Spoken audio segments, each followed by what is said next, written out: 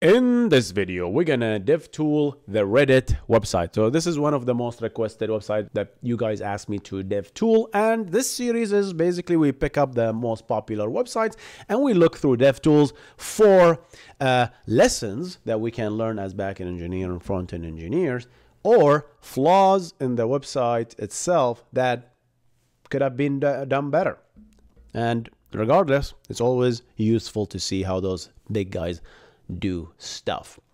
Let's just jump into it. So the first thing I'm gonna do is open up my beautiful DevTools here, network, and then I'm gonna type reddit.com. And I want you to pay attention to the moment I hit enter, Reddit is doing something that those other guys not do. So let this download, and I am going to stop right now. Right, lots of requests. And I want you to pay attention to the first request because it's very interesting. Look how much it took, right? And I want you to pay attention to the size of this.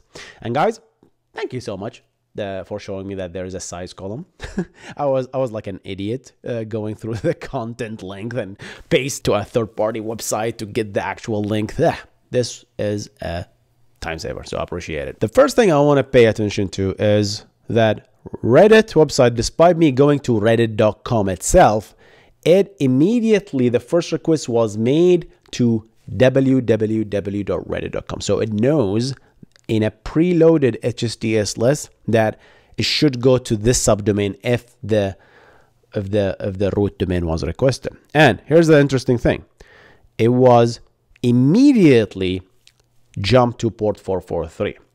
And use the HTTPS protocol. So the first request is encrypted. We have not seen this in Apple. We have not seen this on YouTube. We have not seen this with Google itself. I'm not sure what's going on with the other website, right? Let's just quickly show you guys. Why make stuff up? Go to google.com and then hit enter and look at the first request. It's a GET request HTTP 1.1 because it is unencrypted. It goes to port 80. And then you click on that thing. It says, hey, move permanently. Go to this site instead, right? Go to this, which is also unencrypted HTTP. So you close that connection. You open a brand new other connection only to find out that, hey, this is also found. Go to this site instead, to the HTTPS, right? They probably do this for a reason. And I personally don't know why, right? So let's look at Reddit. What is Reddit doing? So it connected to an IP address called 151.101.140. And let's look at the waterfall. So the first thing we did is we looked up the DNS for reddit.com, took 14 milliseconds. Probably I have thousands of caches now at this point, so it didn't take much. And then the initial connection to that IP address took 83 milliseconds. And then the SSL to establish the TLS, essentially encryption between the client moi and reddit.com, the server, took 53 milliseconds. So let's take a look what TLS version that does Reddit uses. If we look, the connection is using TLS 1.2, and we talked about TLS 1.2, guys, right?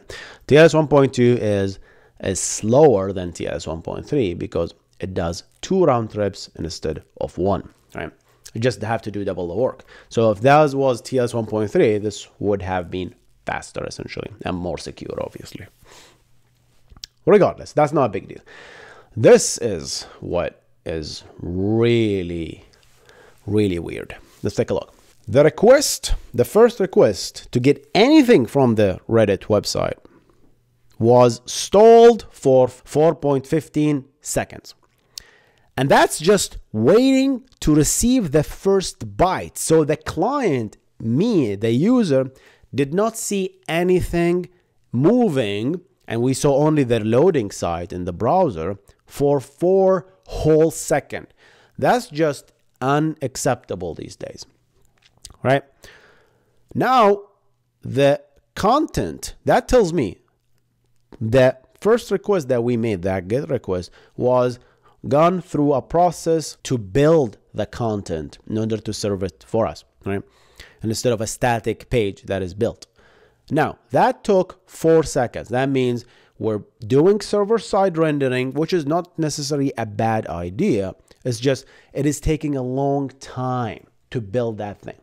And we saw that it's a huge response, 378 kilobyte. And downloading 378 is not so bad because we did it in under a second, 617 milliseconds, which is still a lot if you think about it, but not so bad, right? So we have downloaded that content and we have that, but it took almost 5 seconds to do it. Now let's take a look. How could have this been avoided? There must be some sort of a caching layer that Redis implements in order to avoid that. Let's take a look. What server does Redis use? In the response content, I want to take a look, and they are using something called a snoo serve. And that's, when I looked that up, it is a dedicated Reddit server. So that's it. We don't know anything about this web server. It's called snoo, S-E-R-V, and that's the web server that is powering up Reddit on the backend. I'm not talking about proxies here. This is the actual backend. And they allowed us to peek at this server. Obviously, these are authentic cookies, not important. And look at this beautiful thing. Via 1.1 Varnish. And I talked about Varnish, guys. Varnish is a reverse proxy caching layer. And I talked about it here. Check out the Varnish video if you want to learn more about it. And I made a whole course about Varnish. So Varnish is being used by Reddit. And I have absolutely no idea why Varnish is not kicking in and caching this. Am I getting served actual cached content? And in that case, why is it taking 4 seconds to serve that cache, right? That tells me there is a severe bottleneck either in Varnish or in the backend itself. And the fact that we actually saw the snooze server, snoo S-E-R-V, that tells me that that my request made it all the way to the backend, right? So there was multiple hops to get to the backend, essentially, right? I would show that it's actually compressed, guys, right? Guys, we're compressing this thing. It's gzipped, right? So that tells this the response is content encoding, but the request, the request from us as Chrome client clearly defined that, hey, as a client, I support gzip, deflate, or Braille. I think Braille, BR, I forgot what it was called, BR, broadly. We got to do the homework, broadly. All right, so that's, the server came back and says, okay, from whatever you support, I support gzip, and whatever you're going to get back is gzipped, right? And we didn't obviously see any of that, right? Because it was encrypted, right? But that's what we got. We got a compressed body. And I think that's it for the first request. So we turned around and we're now making the first call to a completely different domain, right? And so happened that it's a different IP address. So now we're using the HTTP2 protocol to now establish a brand new connection to that new domain because everything is in a different static. They're using a content management system to download the different stuff here, right? Which is whatever this thing there. This is a JavaScript file. So a bunch of JavaScript files, a bunch of stuff are downloaded from the Reddit static website. I think that's enough with this stuff. So the rest of the stuff is just normal stuff we saw before. Let's move to the mobile disk, smartphone. Move iPhone 10 and clean up. Do it. To be fair, you have to clean the cache. Cache of this. No cache of this. Cache reddit.com. Mobile. Clean up. Mobile. Oh, that's more like it. 733. All right. So we're seeing that 36 kilobytes, way smaller. Makes sense. Reddit understand that we're coming from mobile and it will switch their algorithm to fetch me a smaller version of this. Right, and Still, this could be better. 700 milliseconds is so slow. We have to do better than this, right? Insert caching and even querying the database shouldn't take 700 milliseconds. Like, what are we doing to speed up this, right? And are we still hitting Varnish with mobile? We're still hitting the backend snooze server, whatever this thing is called. And then we're also going through Varnish. So I don't think Varnish is really helping anything here, in my opinion. And then we're looking through us, and I want to pay attention to this error, right? We didn't see an error in the desktop version, but we saw an error here, and I want to actually call that out and see what's the cause of that error, just because I'm nosy. Nothing fancy here. We're doing exactly the same thing we're doing with the desktop version. We're going to multiple domains, which we agreed that this is costly, and if we can avoid hitting multiple domains and hitting only my domain, the one, or preferably the one you served originally, that's the best case scenario, because you're going to take the best efficient use of the original connection that you opened in order to, including the encryption, in order to take that content with you, right? Just stream content from the main site. We saw that with Apple. Apple's very good at that stuff. They just hit one side. We're seeing multiple requests. Here's what I want to talk about. Let's talk about the prefetch here. Options. Look at this. V2. This is an API thing. It's called events.redditmedia.com, right? So the first call, obviously, that's a little bit slow if you think about 230 milliseconds to establish a connection to that events API thing, right? And then another 165 to encrypt it, and then 77, which is not so bad, to retrieve the content, right? But I want you to pay attention to this. This is an options call.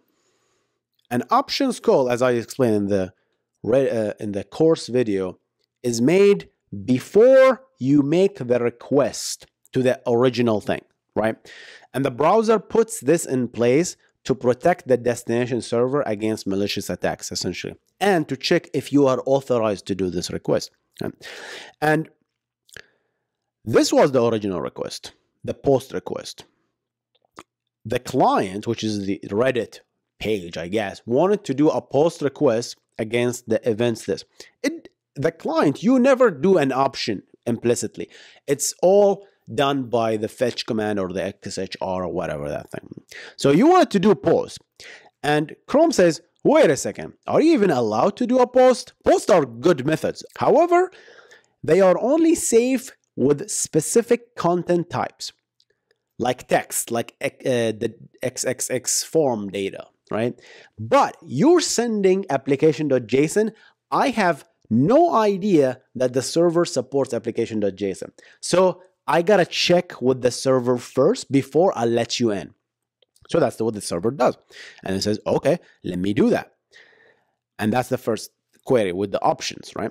And when you do options call, what we get back is this. It says, okay, you can allow headers, this following headers, content type, allow the content type header. It's okay. You can do that.